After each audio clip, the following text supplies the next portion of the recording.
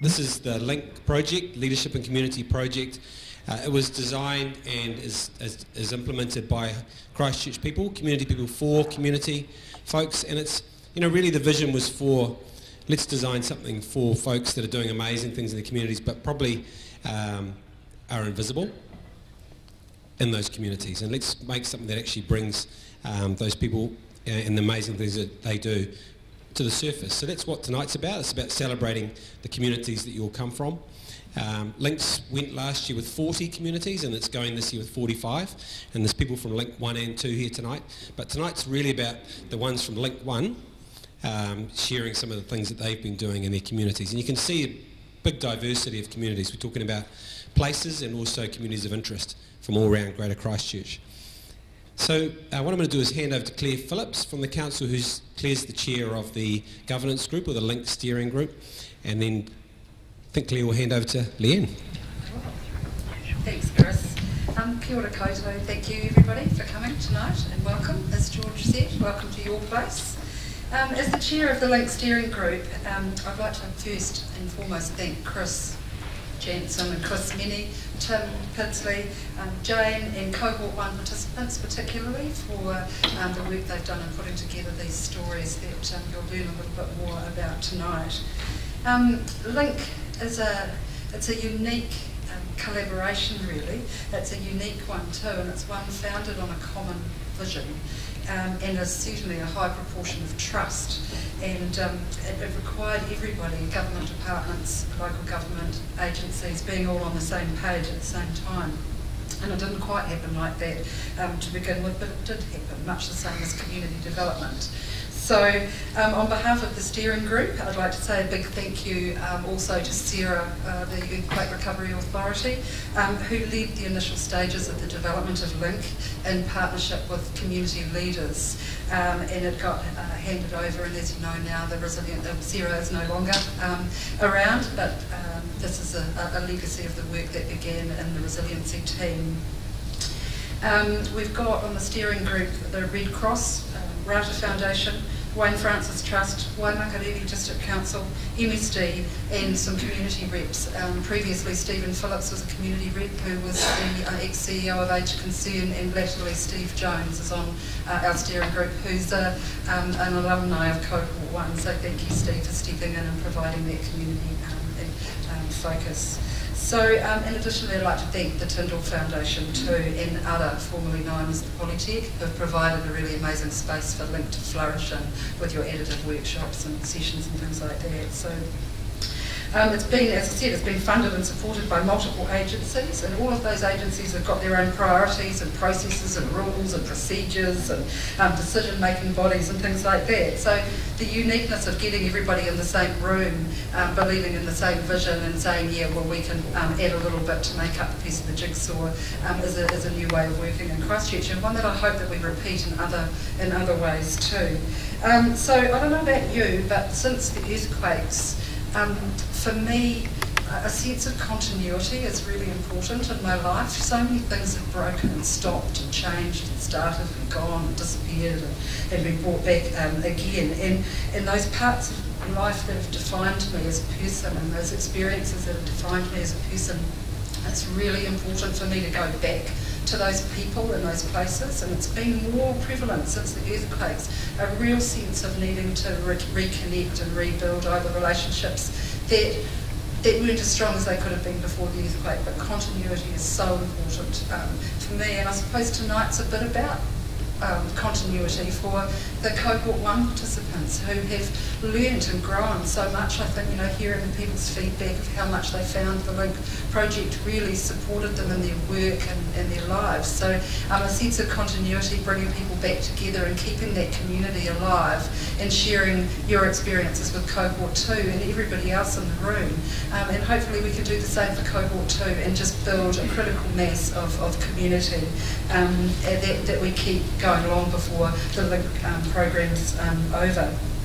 So for many of us, the work we decide to do, either paid or voluntary, is a calling and a vocation. It's not a job, and we're fortunate to have a mayor that understands that and the power that dwells within communities and the power of the collective. So, without further ado, I'd like to introduce Leanne, the Mayor of Christchurch, to address us tonight. Welcome, Leanne, and thanks for coming.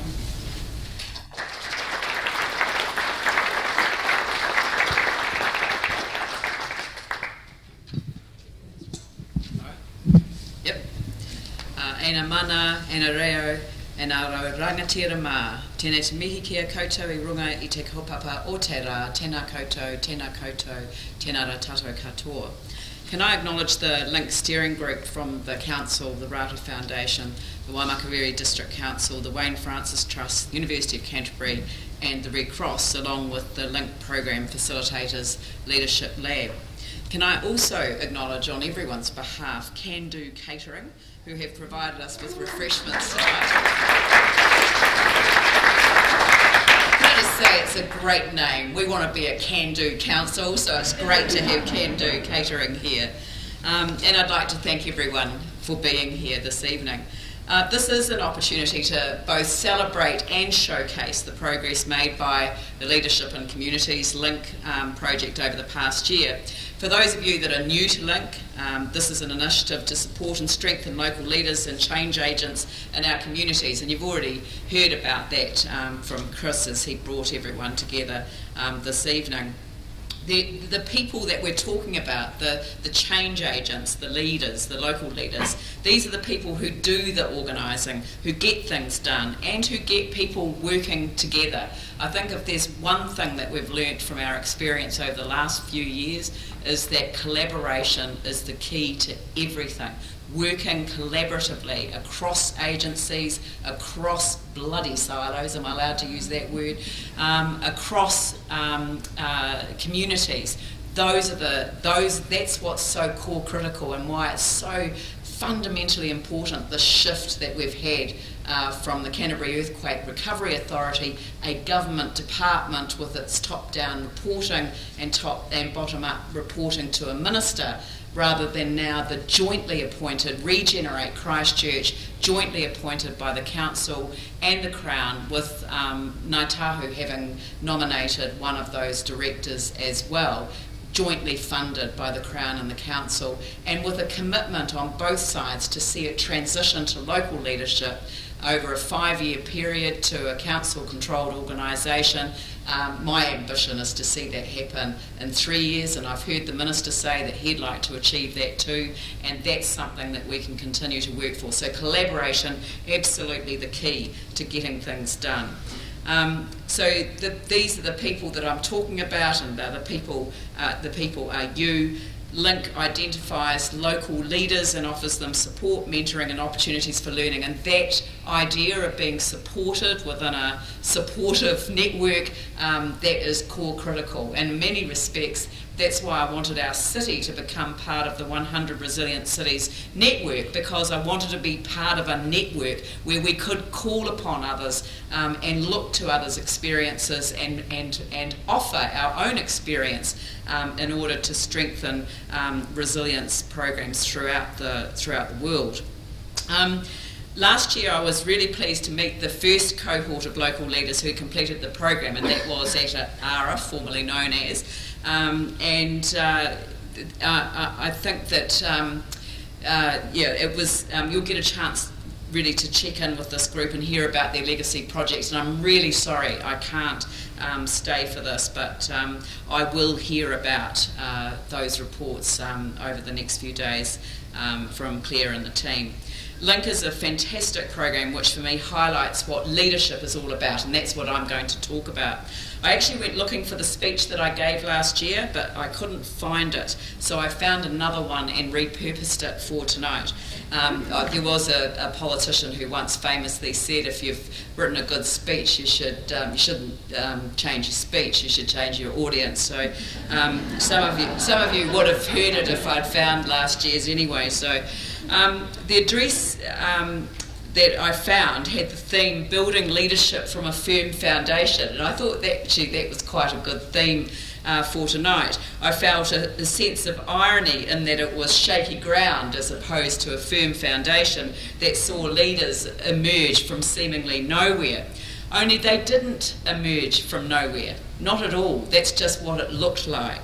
They emerged from their communities, which were in fact the firm foundation, and those community leaders became the voice of the people. It was as if the disruption caused by the quakes actually empowered certain people to step up in a way they may not have envisaged themselves doing. I don't know whether Sam Johnson ever woke up before the 4th of September and thought that he might be putting together a structure with a group of friends at university that would be available to respond to a whole range of things, and now a whole concept of community service, just something that possibly he would not have thought of, or his fellow students who made that happen.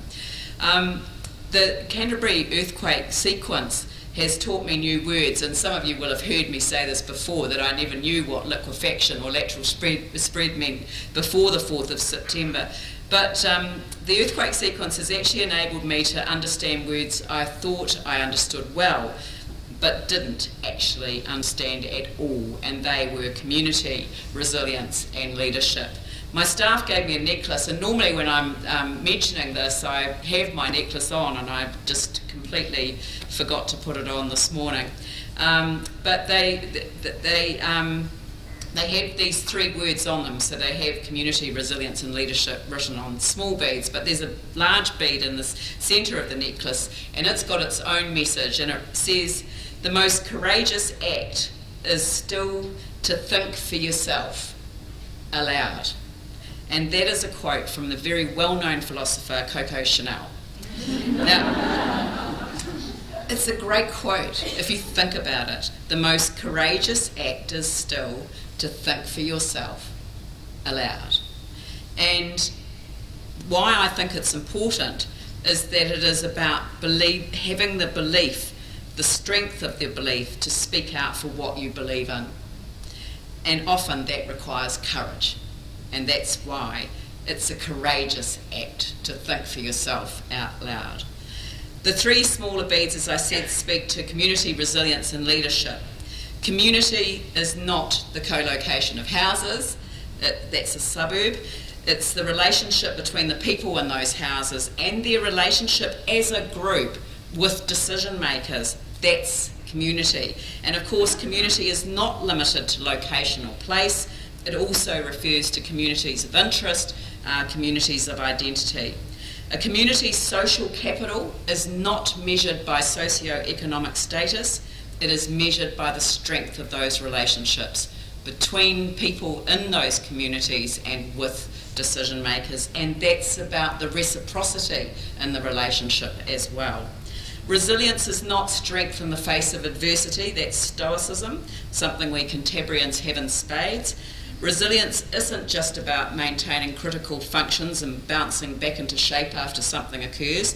That's the kind of infrastructure language. It includes the capacity to recover in the long term better than ever before, and if necessary, with the capacity to adapt to a new environment or new conditions. When we cannot possibly predict with any accuracy what we will have to respond to at any time in the future, the effects of climate change, a disaster triggered by a natural event, or a crisis triggered by our own doing, man-made crisis they're called, like that, communities need to be prepared to respond themselves. The government cannot be everywhere and cannot do everything, and you know, I've been saying to people it's time that we stop expecting the government, the council, to do things. It's actually more about how do we as communities engage with the government or with the council and do things for ourselves with their support. And actually I was absolutely delighted that so many of the submissions on the long-term plan actually reframed the debate around these very issues with a large number of communities. Now, I guess that if communities have been disempowered to the extent that they are unable to fend for themselves, then recovery will be much slower and much more challenging. So the stronger the social capital, the greater the social capital, the more quickly communities will respond and more quickly will communities recover. In that sense, it is the capacity to co-create a new future which actually requires we in decision-making positions to let go of a significant part of our authority. That is something I now recognise as the true hallmark of resilience. And then we come to leadership. Leadership is not a position. It is a characteristic based on certain qualities. Sometimes people are described as leaders, but they don't have these qualities. And sometimes these qualities are evident in people who do not hold leadership positions, but they are true leaders in the real sense of the word. I remember going to a forum where young people were asked to describe leadership, and they gave these words: strong, decisive, committed, authoritative, responsible. Now, I guess that any textbook would associate these words with what it takes to be a leader, but this is what is described as the heroic model of leadership, someone who comes in and takes charge. Such leaders can issue orders and they are obeyed. I'm not one of those. In the emergency response period following a disaster, I have to say that people often look for this form of leadership because it's incredibly comforting to know that somebody knows what they're doing and that they will take care of things in the immediate aftermath of a disaster. But there is another way to define leadership, and this definition ties in with my experience once the crisis is over and we begin the process of recovery, and that's very soon after the event. The kind of leader that emerges in this environment is one that is respectful, engaging, empathetic, inclusive, and intuitive. Now, I don't know why, but we seem to think of women when we hear those words, and yet we don't necessarily think of women when we look for a leader. And I guess the question I've been asking is, have we had the image of the heroic leader drummed into us to the extent that we don't actually see these qualities for what they are? These are the qualities that build trust. So even though I've made it sound like it's all about, women should be leaders, it's actually people who inspire trust. And trust is one of those can't do without words in a post-disaster environment. And actually, if you're building leadership, trust is absolutely at the heart of it all. And I have said on the odd occasion when there's no media presence that trust has been missing in action in our city for some time. So the distinction between a heroic leader and that true leader is not about taking charge, it's actually about engaging others in a way that enables them to lead in their own right. And we saw that in Christchurch time and time again. So going back to my necklace, which I would be clutching at this point if I were wearing it, the message I take from my necklace is courageous leadership that speaks the truth and empowers communities to co-create the environment in which they live will build resilience in the true sense of the word. And I think that's an incredibly powerful message to carry with me on a necklace. But it's something that you can carry with you, understanding that LinC offers you the opportunity to come together and network across the city and to strengthen those networks and relationships. It gives you access to the collective strength and knowledge of that network, access to a diversity of knowledge and opinion, access to a diverse range of skills, access to a wider set of connections. And being part of this strong network will help build resilience personally and collectively. The last thing I want to say is that is be courageous. That's that other word that sits in that necklace message. It is an essential part of leadership, and it includes the courage to fail. I remember someone sending me J.K. Rowling's speech on the occasion of Harvard University's 357th commencement, and she talked about failure. Not to glamorise the experience of finding herself at the end of a broken marriage as a solo parent with a classics degree and not much else. In fact, she said there was nothing glamorous about her experience of poverty and despair. But she said this: why do I talk about the benefits of failure? Simply because failure meant a stripping away of the inessential. I stopped pretending to myself that I was anything other than what I was and began to direct all my energy into finishing the only work that mattered to me. Had I really succeeded at anything else, I might never have found the determination to succeed in the one arena I believed I truly belonged. I was set free because my greatest fear had already been realised, and I was still alive. And I still had a daughter whom I adored, and I had an old typewriter and a big idea. And so rock bottom became the solid foundation on which I rebuilt my life. You might never fail on the scale I did, but some failure in life is inevitable. It is impossible to live without failing at something unless you live so cautiously that you might as well not have lived at all, in which case you fail by default. Failure gave me an inner security that I had never attained by passing examinations. Failure taught me things about myself that I could not have learned any other way. I discovered that I had a strong will and more discipline than I had suspected. I also found that I had friends whose value was truly above rubies. The knowledge that you have emerged wiser and stronger from setbacks means you are ever after secure in your ability to survive. You will never truly know yourself or the strength of your relationships until both have been tested by adversity. Such knowledge is a true gift for all that it has painfully won, and it has been worth more to me than any qualification I ever earned. Go and watch her deliver the speech. She gives another amazing message about the power of imagination, not for writing books, but actually the capacity for empathy. It's a wonderful, wonderful speech. So the quote really has come to mean a lot to me over the past few years, because it really has spoken to me about the experience we've collectively shared in the city.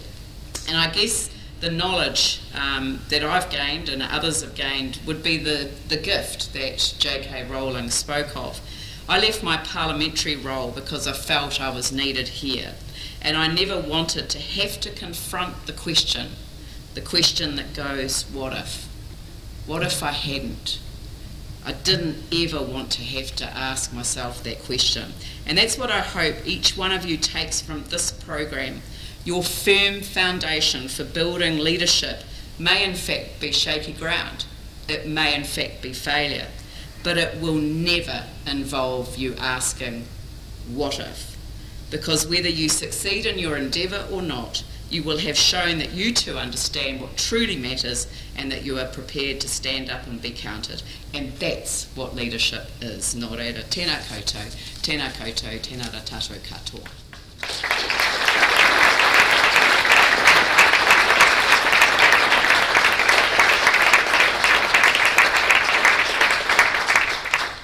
Thank you very much, Leanne and Claire. That was superb. I was sitting there thinking, I'm so glad we videoed that, because we'll be able to listen to it again. So thank you very much, and think for yourself out loud. Love it. So what we're going to do now is have a 5-minute break and a chance to get some more food. Leanne can slip out, get some drink, and what we're going to do is come back in 5 minutes, and 4 of the LinC folks have volunteered to just share for 5 minutes each about their project, and then after that it'll be mix and mingle around all the posters. Thanks very much. Basically, one of the parts of the LinC project is for the folks who are leaders in their communities to think about the stuff they've already been doing with their colleagues and develop that a bit further. And so the LinC One group that were last year did heaps and heaps of work on that, and obviously those things are ongoing this year. And so a couple of months ago we decided to try and curate those ideas into something that was more visible, and that's the posters you see tonight. So what we're going to do first is ask 4 of the communities just to come and share for 5 minutes, and I'm going to be really strict on the time because it'd be easy to speak for half an hour, but just a 5-minute little insight, maybe a story, just a little bit about your community. And if you look on the posters, or you've seen them already, key success factors and key learnings. Those are the things we were asked people to talk about. So the first one is Daisy. Come on up, Daisy. And Daisy's from many communities.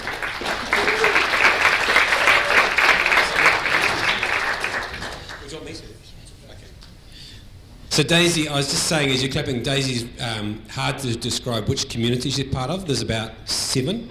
And we could say Pacific Performing Arts, we could say secondary education, we could say rugby league, etc., etc. But I'm not too sure which one she's speaking about tonight. Thank you. I was speaking on performing arts tonight. He leto poto pela lavi inga nei masa uma se o le whaavau lava, whatalo whatu le sunga ia liendazio, whapele malu o LinC facilitators, malu au fia le nei afiafi, talofa lava. Thank you for the opportunity, especially to our LinC facilitators. It really was a game changer for me, and I'm just really honoured just to be able to be on here tonight to share briefly about Brave, a Daisy Poetry Promenade, which was a project that LinC sowed a seed into.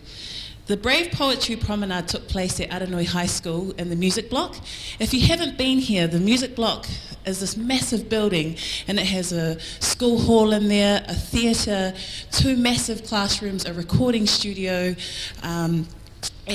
so we did the Poetry Promenade in here, and we had 2 MCs that directed the audience through all of these 7 spaces, and without talking you through how it went, but within these spaces there were arts performances such as original poetry. Our youngest performer from the community was 7 years old. We had poets from Cashmere High School, the current Christchurch Youth Poetry Slam champion, share a piece. We had a double bassist playing a Samoan hymn, gospel singers accompanied by a grand pianist. We had a tatau video. Tatau was a Samoan traditional tattooing.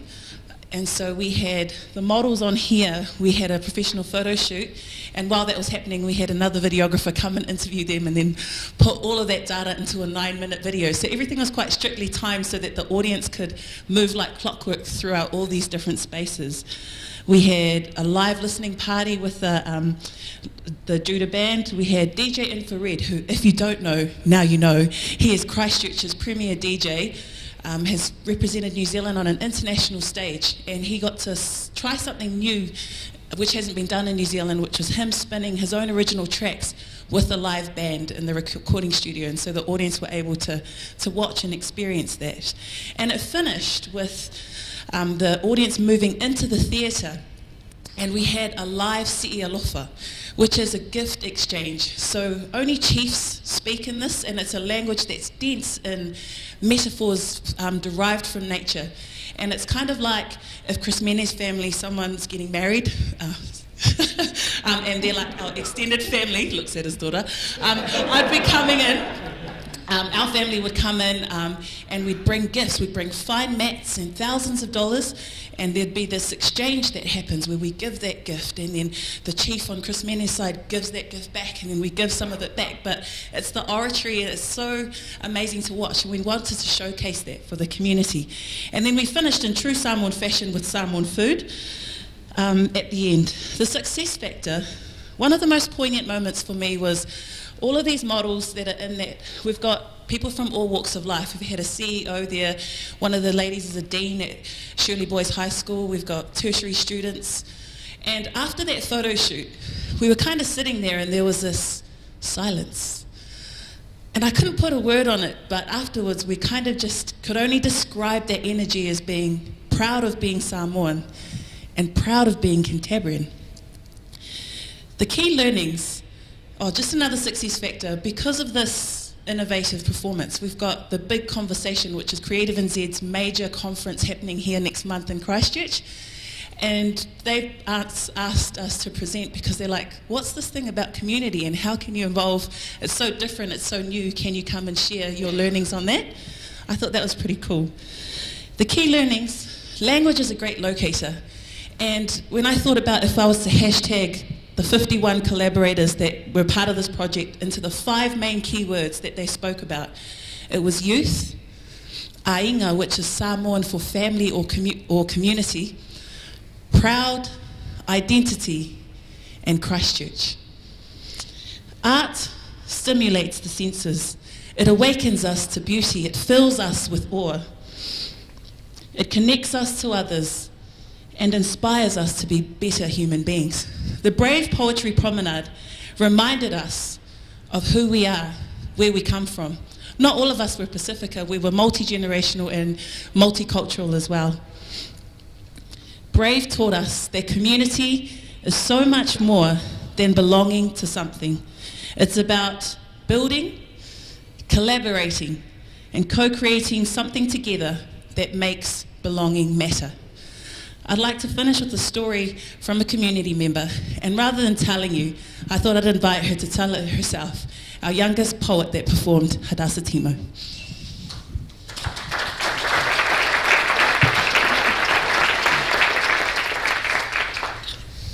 I am a Tene Samoa, knitted with siapo, dotted with ink, tap, tap, tap, sole up a bike. I am too low and whawhatai Yesu for my mea ai tasi ai mātola whāna a mire ai lo. Delicious. Because respect is our currency and food is our love language. I'm Sapasoi. I'm Taro, swimming in the ocean with coconut cream. I'm Hibiscus. I am Turtle. I'm Nawhanua, Samoa Ninja Prince S. My hands weave stories with mysteries and histories. My hands can change the world. I am a Tene Samoa. I am swag saved by the amazing grace. I am Bese and Tula Fale Poetry. I am a Tene Samoa.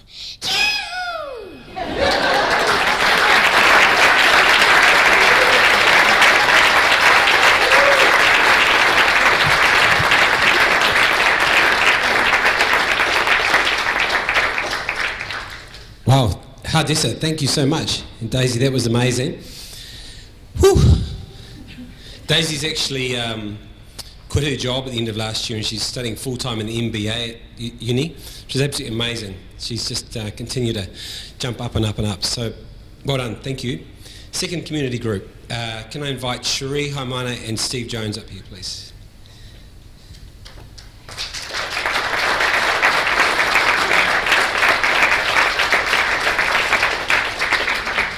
So Cherie is from the Riccarton neighbourhood support groups, etc. And Steve is from the police. Glad you got that one right.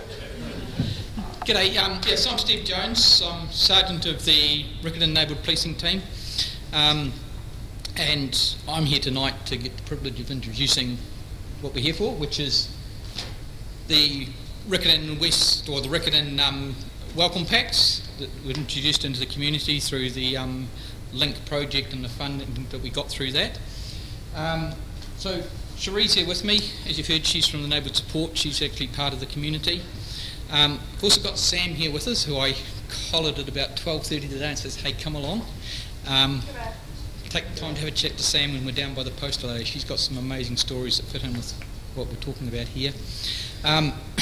Also just want to mention Carol Renoff from Oak Development. She's been a real integral part of this project, and also Housing New Zealand. It's been a very multi-agency, multi-group and people in the community project, so it's really important for that. Riccarton Neighbourhood Policing Team started in 2012, and it was about getting into the community and building positive relationships and working with the people in the community to actually change the crime problems in that community. It's been quite successful, and I've learned a few lessons over the last 4 years. It's been quite a journey for me. Probably the main thing I learned is that the people in the community are actually the ones that are best placed to identify the problems in the community and to actually solve those problems.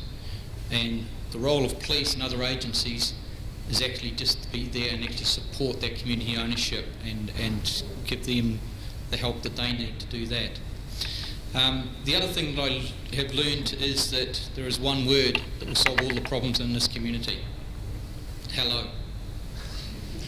It is as simple as that. Getting people to actually know each other in the community and build positive relationships and feel part of that community is very transformational. It changes people's lives, it changes the whole community, and from that we actually end up with crime reduction and a safer community. And so I guess really the Welcome Pack project really rolled out of both of those things, that it was really important to welcome new people into that community. We had a whole range of new Housing New Zealand complexes coming into that area, and amongst a discussion amongst the community, so not police but just amongst the whole community groups that we work with, was that we really want to welcome these people into the community and make them feel part of it. And so through that the Welcome Pack project came up, and I'm going to let Cherie talk a bit about how we went about it and what we did. So we decided that it would be a really good idea that we went along and we met these youth families that have come into our community. So we decided to hold a pancake breakfast barbecue at 10 a.m. in the morning. The response was amazing.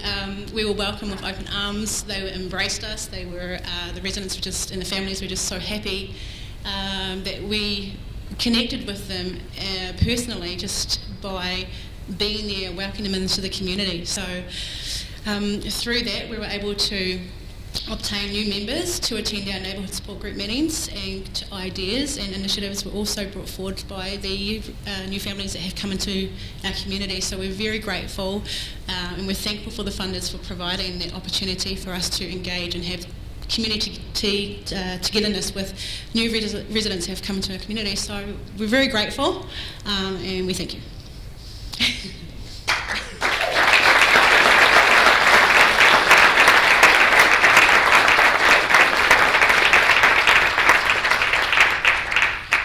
Thanks very much, Cherie and Steve. I remembered as they were speaking, they actually have made a video about the community there. It's on the LinC project website. Really, really worth having a look at. It's filmed in a garden. Steve sort of pokes his head out from behind the cabbages at the beginning of the movie. Daisy's also made a bit of a movie about Brave, which is also on the LinC project site. Third group, I'd love to invite Jane Harrison and Leslie Fulton up from South Brighton. There they are.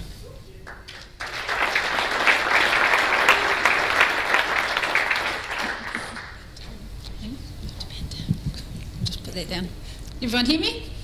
Okay, so I was part of the LinC 1 cohort obviously last year and had an amazing opportunity to actually be invited and to receive a donation for our community to set up a brand new community group in South Brighton while I was doing the LinC program. And we'd had a lot of focus obviously in that part of Christchurch on the aftermath of the earthquakes, and really felt that it was time that people were starting to pop their heads back up, that a lot of those issues were starting to be resolved, and it was time to really focus on the community and the wealth and the richness within our community. And I'm not talking about dollars, I'm talking about the people that are there and what they can offer, and that's a way of really supporting and growing the community rather than focusing on what was missing or absent, because we'd had a lot of that for a lot of years. And by being part of the LinC program, I was able to think really deeply about those things, like the LinC 2 people here. By about now I guess you're starting to realise that this is a pretty deep process. And on a personal level, and you're doing a level of reflection that maybe you weren't quite expecting to do. So yeah, we did a lot of that, and part of the generous donation was that we were able to employ someone for a few hours a week to support Te Waka Araha. And I'm really lucky enough to get Leslie, who's a star and spent many hours talking through all those deep issues. And really what we thought was our community needs to have a space. So we see ourselves as we hold a space in the community where all the great stuff in there can come out and can grow and develop from that space. And so we pretty much don't have many rules, or we don't have a committee, we don't have a lot of organisational structure. We invite and engage our community, and when there's energy and people want to do stuff, we open their space. Leslie does all sorts of amazing administrative things to get it all out there and get lots of people involved, and it's worked really, really well. So a year later we're now at the point where we are looking at creating a permanent home for our group, but also for local business, local school, a lot of other local groups, performance venue, a whole facility, because there's no space in South Brighton to do that. But we've created this space of all of this energy. So it's a really, really exciting thing that we're part of, but it's all about these little things that you do that just invite and celebrate your community. So our project, the Learning Exchange, which is what we got the matched funding for, was one of those little things that we just started small and has created all sorts of wonderful opportunities. I'll just get Leslie to tell you a bit about that. I put this up? Or I'll duck down. It's a trouble working with small people. So, as Jane said, can you hear me?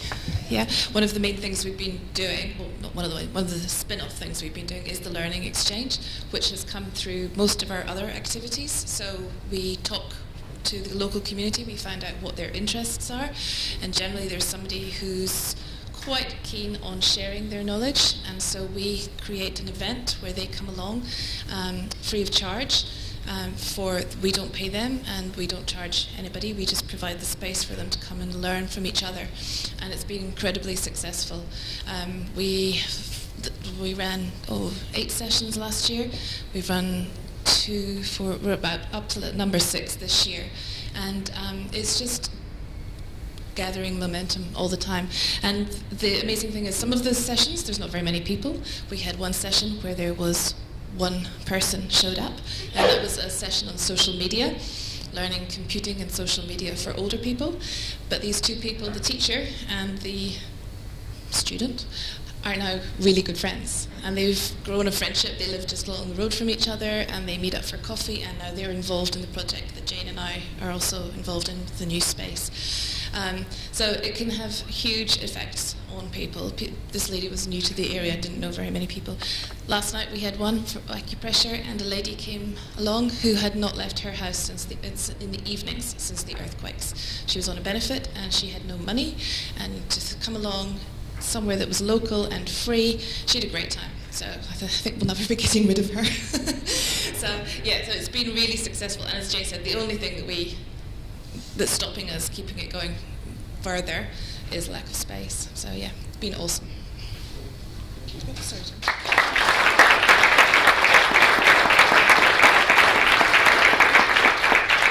And actually, people want to know more about learning exchanges. There's lots of ways of doing them. And I actually, the very first day at LinC, heard Belinda Mez from Hurunui, do you want to wave your arm around? Say the words learning exchange, and I mean, I'm going to talk to that lady.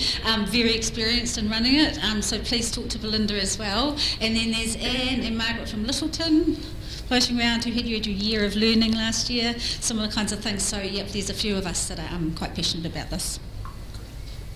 Thank you, guys. Excellent. Excuse me, the last project to talk about from here is Caroline. Can I invite you up? And this one also is very, excuse me, I'm sounding emotional, but not really, very close to my heart, because one of my daughters who's here tonight plays in a competition like this, and it's the community of sport. So, Caroline. Yeah, that's fine. And it's a lot easier to do it that way, she says. Thank you for having me here. Yeah, I've got it. Thank you for having me here. Obviously, I was one of the first cohort as well, so I'd really like to show my appreciation to both Chris's and Tim and all of the team, because it was revolutionary. I think even when you have a look at what they're doing overseas, internationally, I think this is quite unique to us, and if we hadn't had the earthquakes, maybe it's a good thing that's come out of it. But I have a look at the posters that are around, and then you see the common words like community, collaboration, all of those sorts of things, and it basically comes through the key success factors in every poster, and that certainly was for us. And it reminds me of going back to the cohort last year when we had workshops which were a lot of fun. We were doing jigsaw puzzles, I'm sure you're doing the same on the floor, and we were spreading out and we were writing keywords around why we were doing this, what drives us as leaders in the community, and certainly those words were paramount. We certainly didn't see ourselves above anybody else, as you probably don't either, but it's being enabling and engaging groups so you can achieve what you want to and have that outcome. So that's what was really special to us. And look, we all do sporting and community and all these different things, but I think we just use the vehicles that we're passionate about in order to achieve the same things. So I'd like to thank you very much for that. In terms of what our project was funded for, we have a Friday night basketball competition, and it has been going for a long time, about 30 years, and it's steadily grown from about 12 teams to 107 teams, and this is just on a Friday night, so it's a logistics nightmare in North Canterbury. We have 10 venues and 12 courts all spread out in North Canterbury, so 26 primary schools compete, and they have been really supportive of us. So we thought to ourselves, how do we give back to that community? Because each team is a school team, it's a primary school team, and people come from Harden, Hurunui, Waikari, Oxford, kaipoi, all of those different things to play. So it's much, much more than just a basketball game. It's almost like a vehicle, as I said before, just to have community collaboration. So we have this Friday night basketball program going 10 weeks. From September to December, and of course it's highlighted in semi-finals and finals, but we thought, what can we do that's different? What can we do to blend the teams? Because they come for their game and then they go home, and we thought, but we talked to these young guys who have been involved in the organisation for a long time. They've been playing since they were kids and now they're coaches, and they are so passionate about it, and it's about engaging those who are passionate about the causes. And they came to us and said, why don't we do the NBA? Why don't we get the 10 best players from North and the 10 best players from South, mix them up, girls and boys, give them their own playing strips with their names on the back.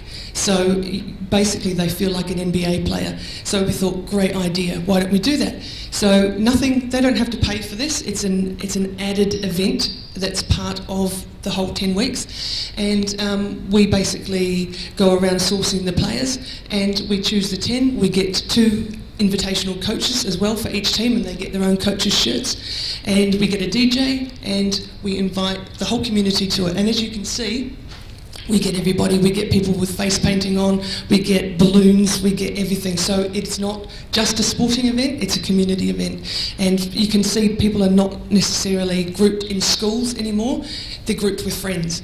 They're crossing over with primary schools, they're coming with their families, they're all dressed up, and it's just a great event. So you can see that one's blue and one's red in terms of the details of that. But we've got a big shield, so it's a real north and south war at the end of the day.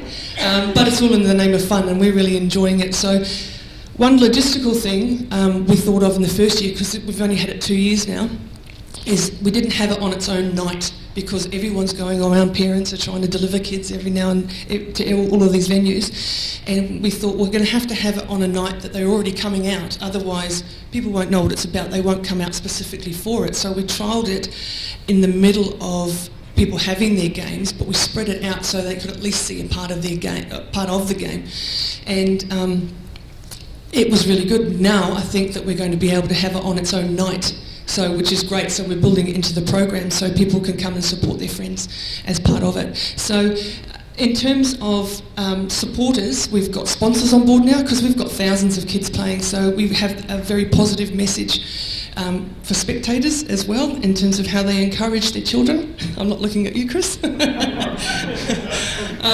Because they can get very enthusiastic on the side, so it's all about positive messages in terms of these kids, because they're only primary kids at the end of the day. So we have big posters that are out the front that are saying coaches are volunteers, referees not paid for this, all of that sort of thing. So there's really positive messaging that's coming through it as well. But in terms of our supporters, we've got Subway on board, and Subway have come to the party by giving away gifts to all of the community. So they give cookies and things like that, and we've got, as I said, a big shield for the players. So basically over the night, I'll be really quick, over the night the players are introduced in darkness with big music pumping. So each player is introduced in their own name. Yep, smoke. No, not necessarily smoke. But they're introduced in their own name, so everybody applauds them. They come running out with a spotlight, and they just feel like $1 million, you know. And another thing that we didn't realise was a really good success factor coming out of it is that we have a 5 and 6 grade and a 7 and 8 grade, and the 5 and 6 grade now say, I aspire to be in that team. That's my goal, I want to be in the All-Stars team. So it's not an elitist thing, it's more of a case of trying to give those kids a pathway. And kids still wear their shirts after they've had their games, so they're really proud of themselves in terms of that. Another thing was the 2 young gentlemen that had created the whole idea, because it wasn't our idea, it was we only leveraged what came through our community.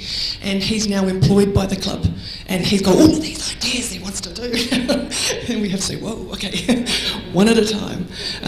But this has been a really good exercise for us, and it's just brought the community together, and people talk about it all the time. So thank you for supporting it.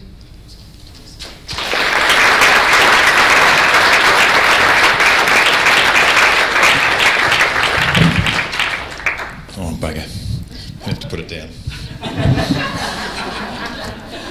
Thanks, Caroline. Thanks to all of you. Whawhatai Lava, Lausasonga Daisy and daughter. That was a fabulous start. Great to reconnect with the stories that you have lived, all of you who presented. We've got at least 16 other stories which are on the boards, which are freestanding, and I'd like to invite you to take the next half an hour to get up, have a look at these stories, and to meet the people who have made these community stories happen. And I think we've got most of those people here tonight. So half an hour, we've still got drinks and nibbles. Nibbles are over on the table. And while you are travelling around negotiating these stories, we're going to play a couple of video vignettes about LinC.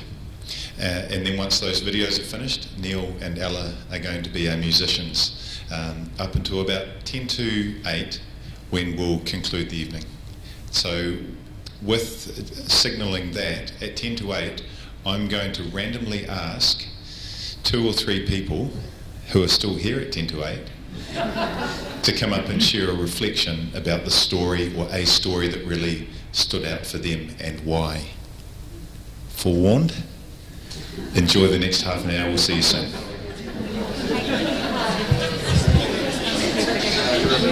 Yeah, that's it.